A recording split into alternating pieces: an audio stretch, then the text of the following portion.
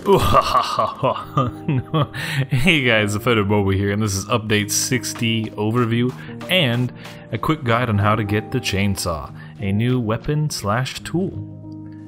I will put a link in the description and comment on where this location is if you're unsure. Next to the sinkhole, next to the land bridge that heads towards the mountain. We head down the rope, and another one right after it. And be careful, don't fall off, these are quite far. And you can jump on this one into the water, but it's not necessary and it's a little dangerous if you miss. But go ahead and head down there. You don't need the rebreather. The light will point you in the right direction. If you're concerned though, a rebreather would definitely help. Another rope, but this one has babies down below. You could throw a dynamite down there and probably take them all out really easily. They do die in one hit, but they also hit pretty hard, so be careful. Make sure to take them out quickly. And there you are. This is really easy to find. There's a chainsaw and there's two Jerrycans nearby. As you see, they do pretty good damage. They attack quite quickly, can stun lock some enemies. But it has a very narrow attack range. Also, as we cut down trees, first it's very fast. I think it's a better tool than it is a weapon. But the bar at the bottom will represent how much fuel you have left. And just by a couple of trees, we're about a quarter. So you will have to stock up on Jerrycans, but they do respawn. I did a test on that real quick. I don't know if that's intentional or not. I took it, I saved, I came back, there it was again. So it's not too bad to find them. I didn't find this ad in the game, but I did find it in the file, so here's a cool ad. It's only $600, Canadian dollars. There is a change to the integrity of objects, so now they have, except this one seemingly, but now they have a more resemblance to what they're made out of defense. So for example, those stick structures, super weak, including the fence. 8 hits is what I counted to blow up the first one, not total there. And then on the bone fence, it was 12 hits.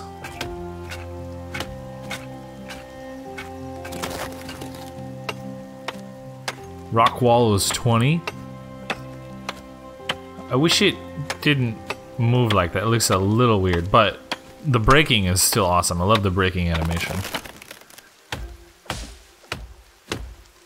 16 hits for the normal wood wall that we're all building with probably. This is your custom wood wall. However, the defensive wall is 39 now. So if you weren't using it before because there wasn't too big of a difference, now it's something. You might actually want to use your defensive walls. Keeping in mind you can also reinforce them to make them even better. But this is just to show you that like it's quite different now.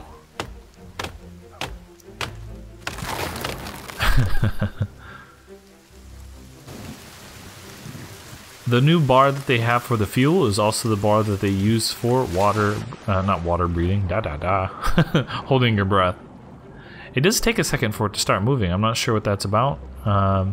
Maybe just how it works. Love the cute little bubbles. One of the things that I do test out is obviously what it looks like at the end. But also I was curious if the air breaths restarted. I didn't really pay attention before, but now it's so obvious. I was like, oh, yeah, there you go. It does. Second you go up, it restarts. The smoke particle effect on some objects has been changed from that white-gray smoke to more of a brown, woody particle effect. There is a new loading. So you actually know where you are now, which is kind of cool. You can see if you're stuck or not. Like, ooh, took a moment right there. R is the problem child, but it's good again. And they did add more multiplayer clothing. Unfortunately, the more clothing they add, the more variations happen, the more difficult it is to see those variations, because it's just, random. But they did add more clothing, so more chance to look different. And a few things I wanted to go over in the patch notes themselves to really point out. First, they made the top edge of the sinkhole a little bit less slippery, so if you fell in before, it should be a little bit harder to fall in now. It's never happened to me, but I don't play around the edge that often, I guess. Autosave is now only active if there are players connected to the server, so it's not sitting there saving no changes. Autosave is triggered when the last player leaves as well, so no matter what, it doesn't have to wait. The autosave time is set to 15 minutes minimum and default at 30 minutes. Dedicated servers, this is the big one. Dedicated servers can now be downloaded, installed, and launched without the Steam client. See no Steam client parameter. If you watch my other guide, I go over that. They also have their own guide if you want to follow that. My guide kind of just parallels with them, taking points from that and just showing it visually. But that parameter is like the dedicated that you were using before. So that's a big change. That's really helpful because a lot of people are having problems with that. There is a first pass to the translation system.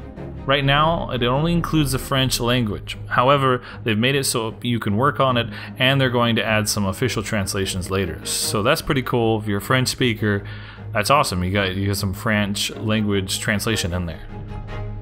Let me know what it's like. And you here got the added jacket, hoodie, open shirt, clothing variations. Again, the more clothing they add, the more I just have to sit there and like kill myself. If people want to volunteer and be testing guinea pigs, let me know, because I didn't see anybody up that really liked doing that stuff with me at the moment when I was doing this. I can put you in the list of guinea pigs, but yeah, it's just killing yourself at this point.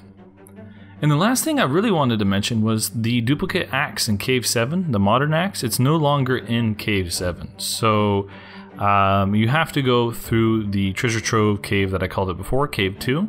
If you're not familiar with that one, card top right, description, I'll put a link in there and you can see how to get the modern axe the only way now, as the other method has been removed.